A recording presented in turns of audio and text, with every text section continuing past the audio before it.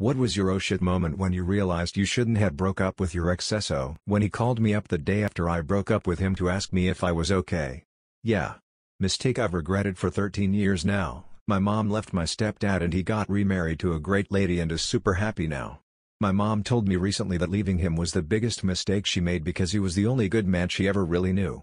We all have Christmas at their house. Seriously, he and my mom divorced and he's still grandpa to my sister's kids and we call his new wife our stepmom.